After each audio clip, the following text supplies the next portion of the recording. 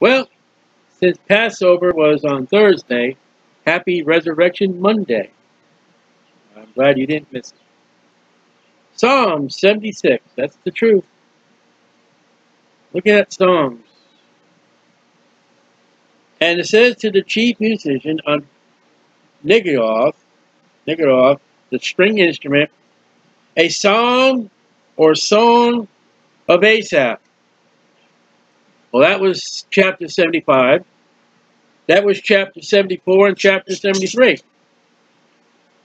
Now, 74, I read to you that some scholars say that may not be the Asaph of David's time. It may be a psalm writer like Jeremiah or Ezekiel during or after the captivity. And he's writing what had happened like Lamentations. Right, so we got the same guy showing up 73, 74, 75, and 76. It says to the chief musician on Nigaroth, a psalm or song of Asaph. 1 Chronicles 15. Let's look at the scriptures, shall we? Let's not look at brains, because brains is not what saves you. For with the heart, man believes unto righteousness.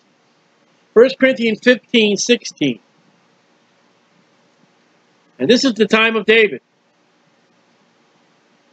And David spake to the chief of the Levites to appoint their brethren to be singers.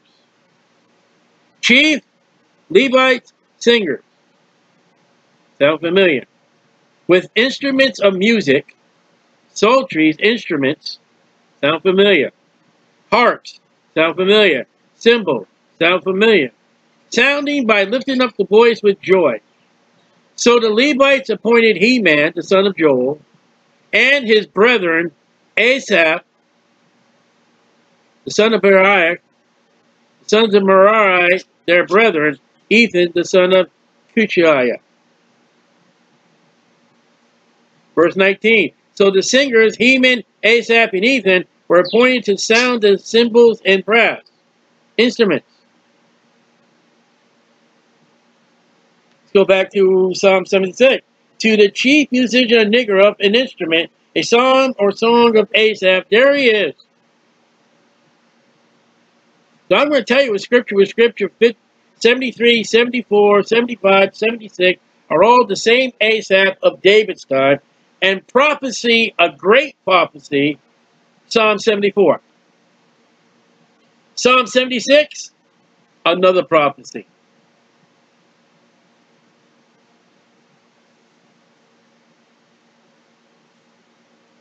And sometimes throughout the Bible, the prophets spoke through music.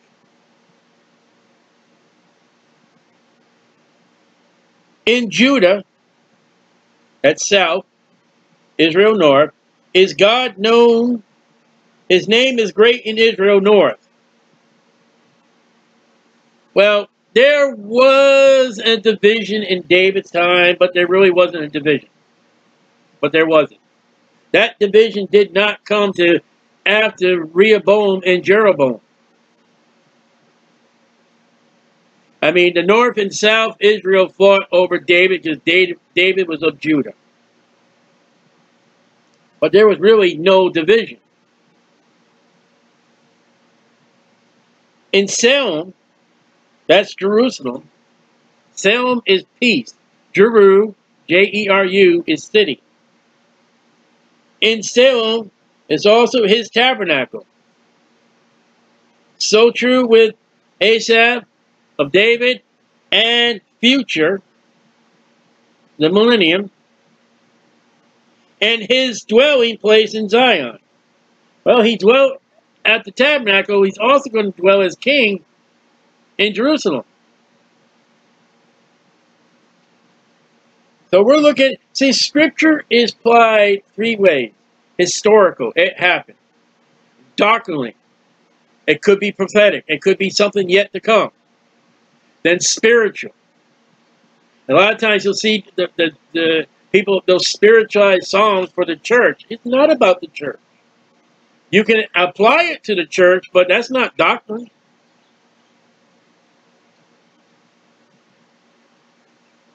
His dwelling place in Zion. That's Jerusalem. That Zion is usually representative of future kingdom. There brake he the arrows of the bow. When were the arrows broken? When David's time. David fought his whole life. The shield, weapon, the sword, and in the battle, Selah, there it is, musical rest, second Advent passage. Verses 1, 2, and 3 is the Advent of Jesus Christ in the millennium. Jesus Christ is going to come and bring peace. True peace. 1,000 years of peace. When the devil is released for that little short time, he's going to break that peace, and it won't last long. Thou art more glorious and excellent than the mountains of prey. The stout-hearted, strong, brave, proud, lusty, are spoiled. That don't mean they were given all what they wanted to be given. All their goods were taken. As Joshua came into the promised land, and as Jesus Christ will bring the Jews into the promised land, there's the houses built. There's the vineyards planted. There's the wells of water dug. They just have to go in there and say, okay, I want that. Fight for that. Caleb, we'll give you this land, Caleb. All right, I'm going to go in there. I'm going to kick some giant butt. And he won. And he got the land. And he said, for my daughter, whoever beats this city, he'll win her hand. And he goes in there and beats that city. And he gets the city and he gets a wife. They have slept their sleep, death. The wicked people will die and end up in hell when Jesus Christ comes back. And none of the men of might have found their hands. The mighty men, the mighty armies. When you have time to look at their hands as quick as Jesus comes. At thy rebuke, O God of Jacob, that's the God. What God is all gods? The God of Jacob. Not Ishmael, Jacob. Both the chariot and the horses are cast into deep sleep. In the Red Sea, they were cast into the deep. When Jesus Christ comes, death. Jesus Christ ain't going to come back the second time to give life. He's going to give death to the enemies of God. Thou, God, even thou, God, art to be feared. And he will. A reverential fear. Who may stand in thy sight? All right, let's go look at Revelation 19. Who's going to stand in the sight? You know, when I come back, I'm not going to be in front of Jesus. I'm going to be behind Jesus. Revelation 19. Who's going to stand in his sight? Revelation 19. Verse 12. And his eyes were as a flame of fire, and on his head were many crowns. He had a name written that no man knew but he himself. And he's clothed with a vesture dipped in blood, and his name is called the Word of God. Verse 15. Out of his mouth goeth forth a sharp sword. With it he shall smite the nations. So what's Asaph saying? The prophet. You don't want to be in front of Jesus. Not the angry lion Jesus. And if you're an enemy of God, you're gone. You're gone. When once thou art angry, and Jesus Christ is coming back angry, thou didst cause judgment to be heard from heaven. The earth feared and was still. Now the earth hasn't fled away.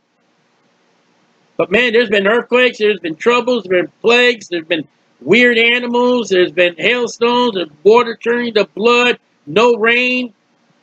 The earth is disquieted during the 7 years of tribulation period. And the earth is still when Jesus Christ comes. It's at peace. It's not under the curse no longer. When God arose. So if Asaph is telling us about the tribulation, I mean the end of the tribulation period and the second coming of the Lord Jesus Christ, I think he can tell us in 74 about the destruction of the temple.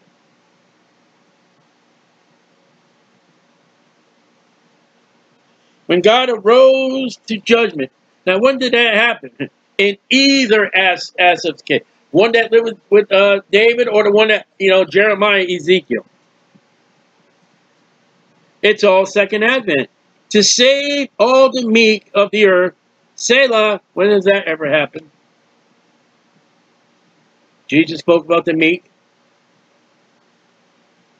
Surely the wrath of men shall praise thee. They're going to gather up against Jesus Christ. They're going to fight against the Lord Jesus Christ. That sword that comes out of his mouth, the fire of his eyes, flamethrowers, you're wiped out. Jesus is going to laugh. And he's going to stamp on their body.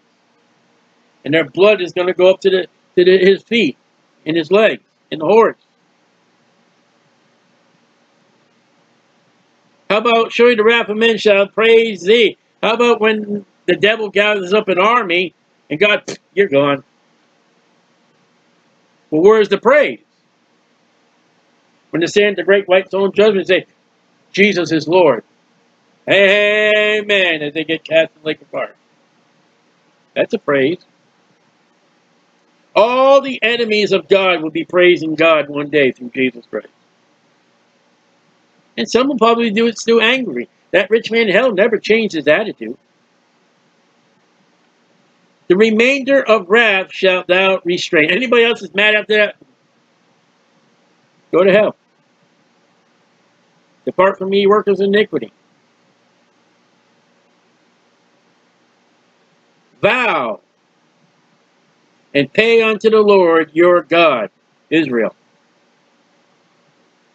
They got the law and they got the vows coming back in the tribulation period and in the millennium. For all that Jesus Christ has done, I am going to bring more than a tenth of my sheep. Whatever he says he's going to bring, he's to bring it. Let all that be round about him, Jesus, bring presents unto him. Now, presents, I said before, is a period of time. What's those presents?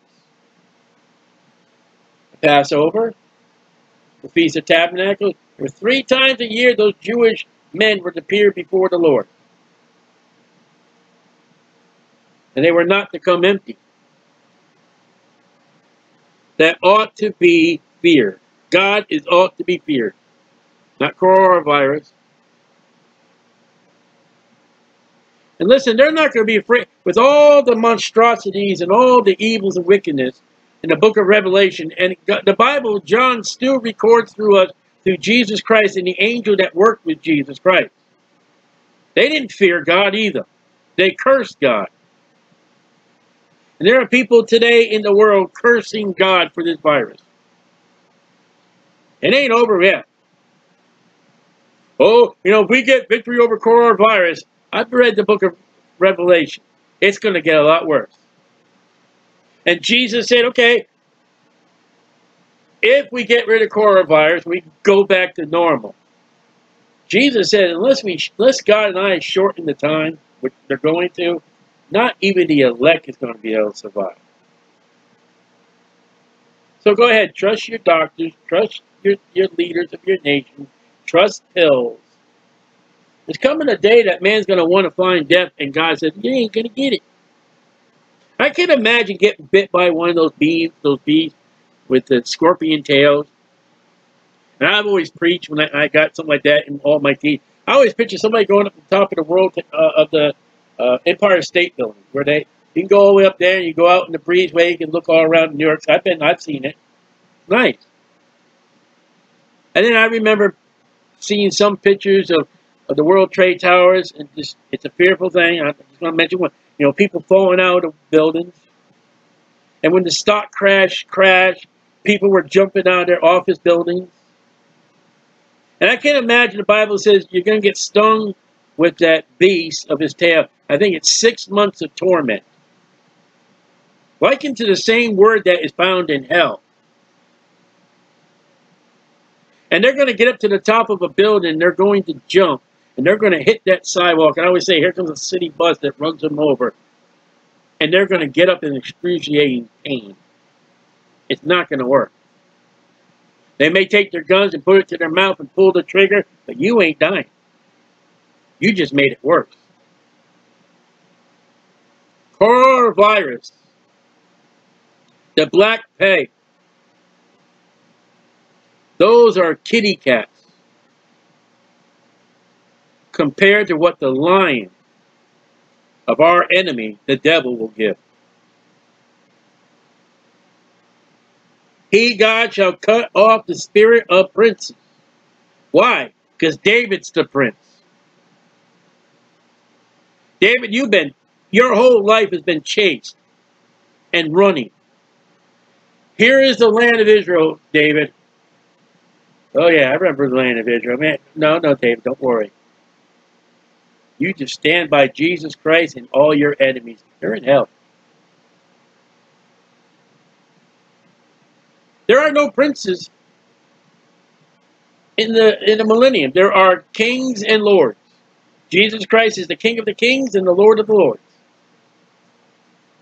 So I said, you got Jesus Christ, you got the apostles, you got the Christians who have the right to reign by what they've done for Jesus, and then under them some kind of lordship. But they'll answer the Christians will answer to the apostles will answer to David, and David will answer to Jesus. He is terrible. That doesn't mean he's wicked and bad. That means he inspires terror to the kings of the earth.